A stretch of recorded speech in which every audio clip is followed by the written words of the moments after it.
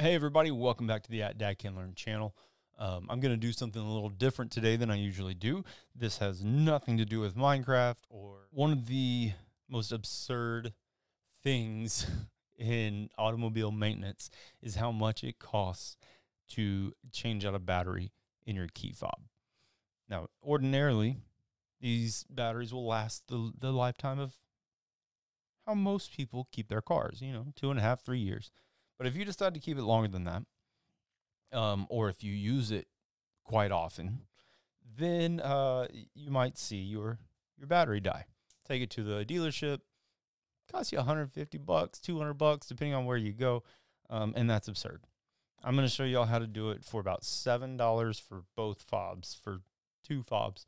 I'll put some links to the items I'm talking about down in the description, but that's all we're looking for.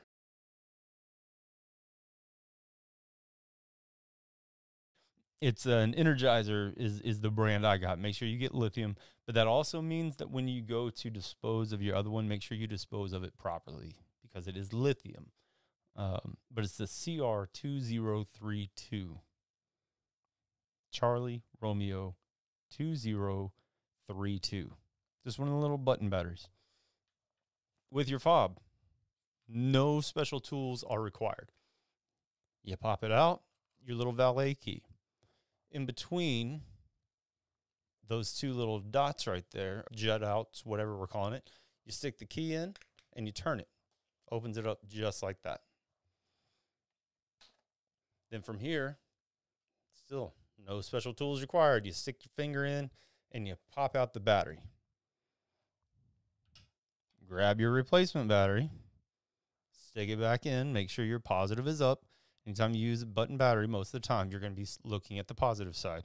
You get your fob, put it back together. It should click all together nice and easy. Now, it may happen to where the little the mechanism inside pops out a little bit. So you want to make sure that your buttons are all still in the same order and they're correct.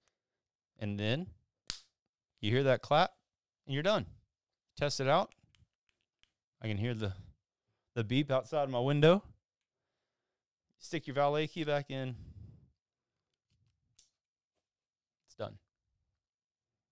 So I did this twice. I did it for both key fobs for this Honda HRV. It's the same whether it's an HRV, a CRV, an Accord, a Civic. They're all the same functionality. Don't drop it in water. Don't get it dirty inside. All that good stuff. But it takes very little effort. Like I said, there's going to be some links below to the items that you would need, mainly the batteries. Appreciate y'all hanging out. See you next time.